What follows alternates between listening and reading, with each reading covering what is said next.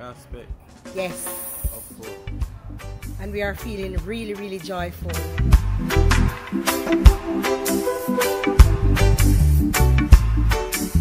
Blessed love family, to my regulars, let me say thank you for staying here on Real Empress Yudah channel. Your energy, your love, your light, and your presence is felt. I must say I appreciate love you being here on the channel. And I could not do this without you. You're like the oil to my engine. And with that said, for the new subscribers who have come onto the channel, let me say welcome to Real Empress Yudah channel. I have been seeing you and I must say thank you for stopping here and thank you for hitting the subscription button. With that said, family, let's move right into this video. When I saw this publication, I had mixed feelings really because I was quite disgusted with what I saw in front of my eyes. However, I was not surprised. At the same time, I had to really have a laugh about it, even though it's no laughing matter. And that's only to show you how frightened I was to see that in these times, in the 21st century, when people are beginning to wake up to truths, we are still seeing these images and these signs and these things being perpetuated and being placed in front of our very eyes. I still cannot fathom how the Anglican Church could feel that this image would be acceptable. Absolutely no way.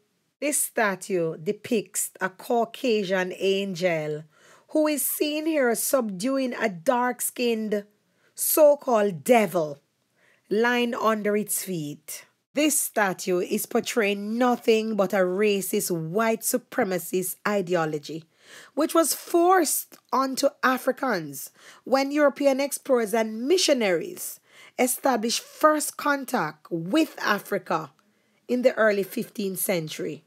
We continue to see the perpetuation of this same ideology, and we know the power of symbols and signs.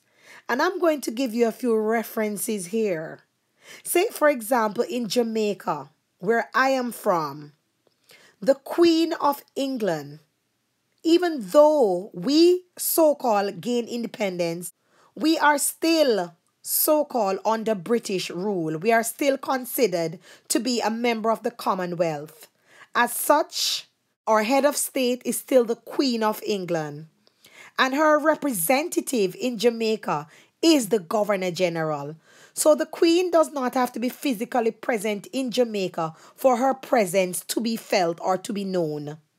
And it's the same with the Catholic Church and other dioceses. They do not have to be physically present within the islands or within the African diaspora for us to see and know that this is an Anglican church, which stems from a Greco-Roman philosophy. So this statue has been met by nothing but raised eyebrows and criticisms.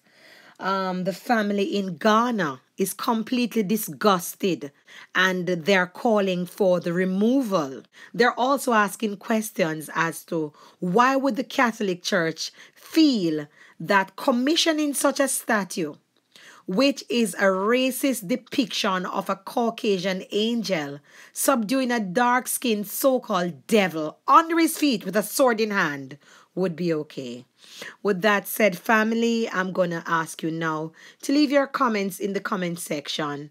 Let me know how you feel about this statue, as well as do you feel that it should be removed, or do you feel that this is white supremacy there in its ugly head? On the back of this, let me congratulate Muta Baruka on his IRFM Lifetime Achievement Award, which was awarded to him on the 24th of March at his alma mater, Kingston Technical High School in Kingston, Jamaica.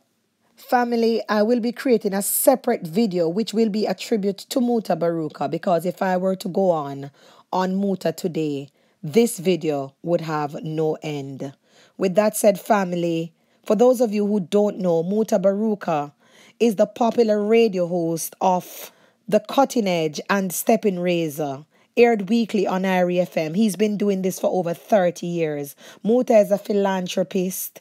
He's a Pan-Africanist and a Garveyite. He's also a motivator. He's a writer. He's a poet. And Muta has dedicated his career to educating and edu-liberating the masses. He has brought so much awareness to the African community. With that being said, family, I'm going to leave this video right here. And I leave you with love, light, and hopeful energies. Until my next video, I'm out now. Real Empress Yudah. Blessed love. His Majesty, peace be upon them. Some of them are warriors.